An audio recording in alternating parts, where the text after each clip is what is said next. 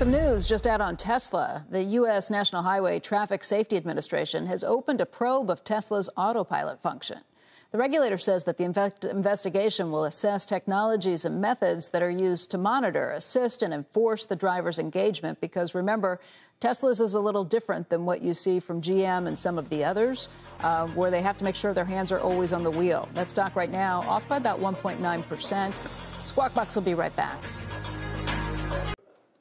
Shepard Smith here. Thanks for watching CNBC on YouTube.